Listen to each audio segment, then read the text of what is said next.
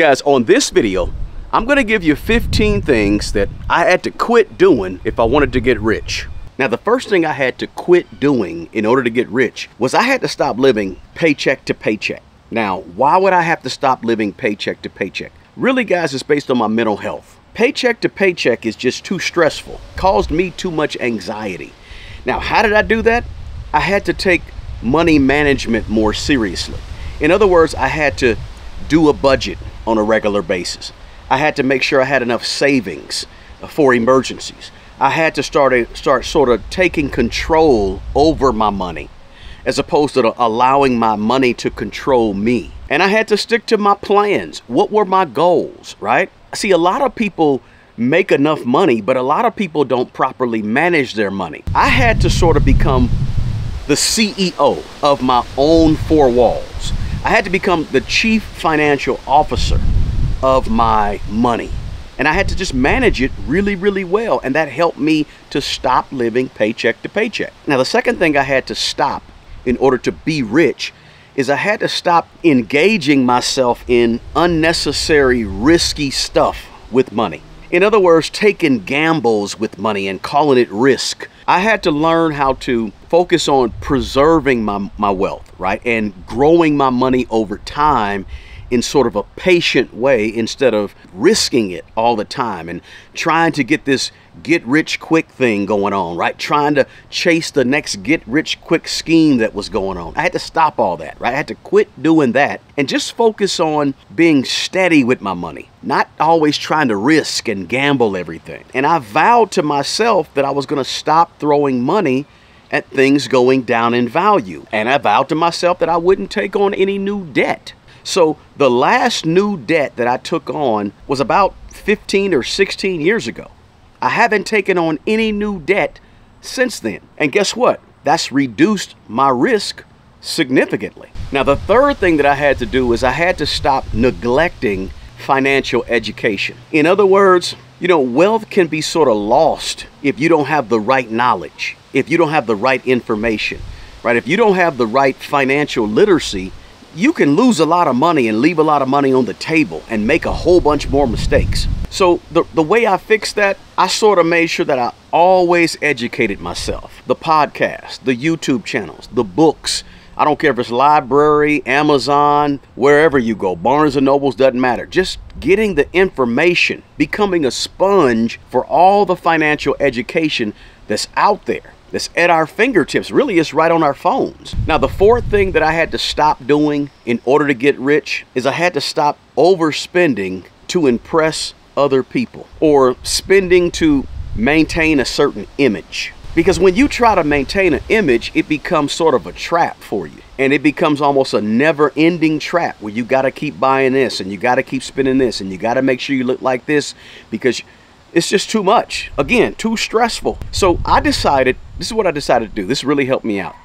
I decided to spend money in ways that align with my core values. Spend money in ways that lined up with my financial goals. And if it didn't meet my financial goals, no need to spend money on it. So I focused on growing my money instead of showing my money. I focused really on building wealth instead of just accumulating things. Now, the fifth thing that I had to stop doing in order to be rich is I had to stop ignoring taxes. Now, let me explain what I mean. I'm not saying I avoided and didn't pay taxes, but what I'm saying is I had to stop putting my taxes to the side like it was sort of an afterthought come every March or April. I had to start looking at my taxes as a way of saving and preserving my capital. The more money that you make and the more money you have, the more taxes become more important. And everything involved with your taxes becomes a little more complicated, right? But if you ignore taxes, a lot of times you leave money on the table that you didn't really realize you were leaving on the table. And this really hits home with me because I got audited by the IRS.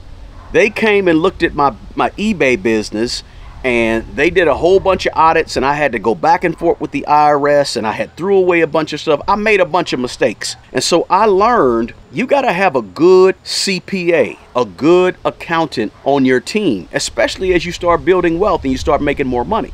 So I interviewed several CPAs, accountants. I went out and got me a good solid one that I feel comfortable with. But no longer do I just take my taxes down there, give it to anybody to do. I take it to a professional that can help me plan throughout the year how to manage and schedule and work on my taxes throughout the year, so that at the end, I don't have to pay a whole bunch, I don't owe a whole bunch, and it's done right. Now, the sixth thing I had to stop doing to get rich is I had to stop doing every single thing by myself. Why? Because at some point you got to realize this: you can't do it all. And I had to realize that I cannot do every single thing. I don't have the expertise in every area of my life. So I had to hire some help. I had to get some help to make up for my deficiencies in areas where I'm not that good. So I own rental properties, right? So I don't fix every single thing that goes wrong in my rental properties. Not only can I not fix it all because I don't have the expertise, but I don't want to fix it all. I hire people that are smarter than me, that know more about what they're doing than me, and I allow the experts to do their expert work. No more ego. I don't try to fix and do every single thing when it comes to my personal finances. Could I learn to do everything? Sure, I could learn, but that's time. And I believe that money is not nearly as valuable as time. And that takes me to number 7. The 7th thing that I had to quit doing to be rich is I had to stop valuing money more than I value time. See, let me give you an example. If I was to give you, say I'm going to give you $1 million today, but you only had 24 hours to live, which one are you going to be thinking about more? The money that I'm going to give you, the $1 million, or the fact that you only have 24 hours to live? 99.9%, 100% of us probably, are going to say, I'm going to be worried more about the 24 hours to live than the money. Matter of fact, most of us won't even think about the money. We're just going to be thinking about the 24 hours to live. Now, why do I give that illustration? Because money is not nearly as important as time.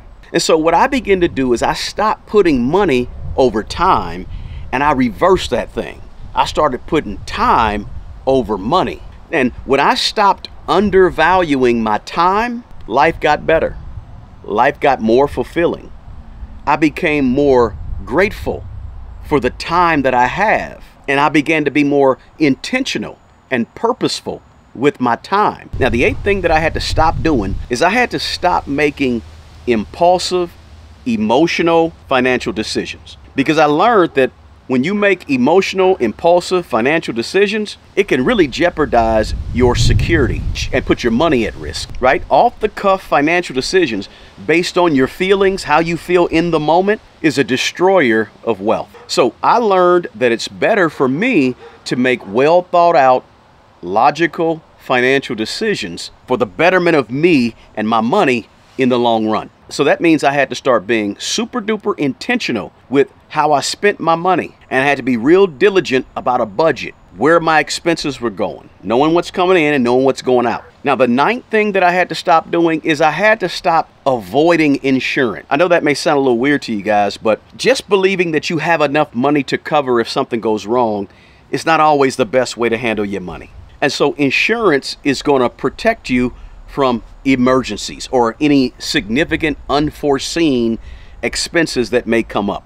I know you got an emergency fund, that's cool, but it's nice to have a safety net of insurance that you can rely on in case something catastrophic happens to you that's more than what you have in your emergency money. And I had to learn this about insurance the hard way. It can be a costly mistake when you don't have insurance, and that's another story for another video. But I had to personally make sure that I was covered with my automobiles, covered with my homes, my rental properties, my businesses. All that stuff had to have a safety net in case and when something goes wrong, because something always typically goes wrong. Now, the 10th thing that I had to quit doing in order to be rich is I had to stop underestimating the power of lifestyle inflation, or some people call it lifestyle creep. I learned that just because I make more money, it doesn't mean that I have to spend more money. Now, how did I stop underestimating the power of this lifestyle inflation or lifestyle creep? I had to keep a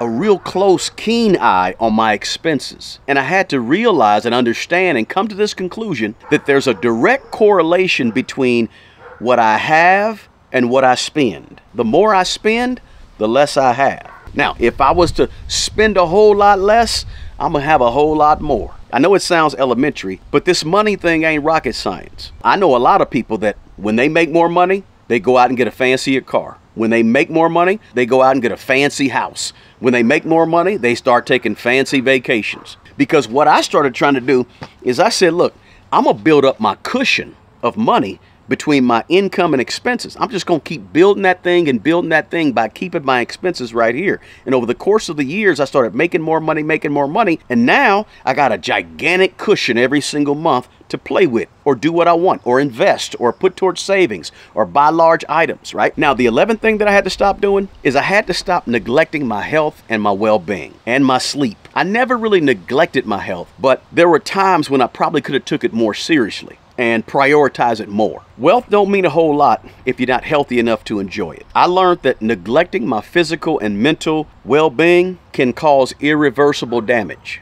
So what did I do?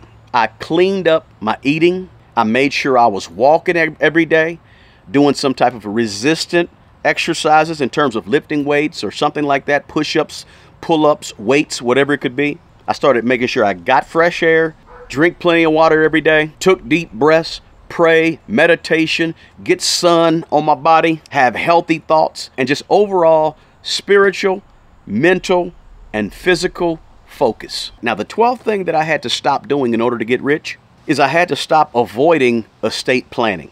For a long time, I would say, oh, I'm gonna get that will, I'm gonna do this will, I'm gonna get this estate, and I didn't do it. I had to stop avoiding that whole thing of estate planning and go ahead and just buckle down, spend the money, and get a good solid estate plan so that just in case something happened to me, we're covered. With wealth comes the responsibility of planning for the future. So I learned the importance of having a good proper estate plan to ensure that my assets were distributed the way I want them to be distributed when I pass away and not the way the state decides to have them distributed. Now, the 13th thing that I had to stop doing to be rich was I had to stop neglecting the power of investing. Stop neglecting the power of compound interest. For a lot of years, guys, I was that person that only put in what the company matched or only up to 5%, right? I didn't put in as much money as I probably should have been putting in to my employer's retirement plan or towards investing. If I had put in more than I had put in, I'd probably have double the amount or triple the amount of wealth that I have right now. But for a lot of years, I just avoided or neglected compound interest and investing as much as I possibly could. Big mistake. Now, the 14th thing that I had to stop doing to get rich is I had to stop ignoring other people's well-being. Thankfully, I was able to stop this one many years ago, but I never really considered back then my impact on other people or the world. But now I care a lot more about making a positive impact in the world and really a positive contribution to the world, because as you get closer to your mortality, you get older, more mature, you start realizing that you're not going to be here forever. And there's going to be a moment in time when you're not here. And you want to be able to say, you know, I left a lasting impression or impact on the world and the people in the world when I was here. I made a contribution to other people's lives to make it better. And so that meant that I had to prioritize giving and helping. For the last 260 plus monthly budgets, at the very top of my budget is the word giving.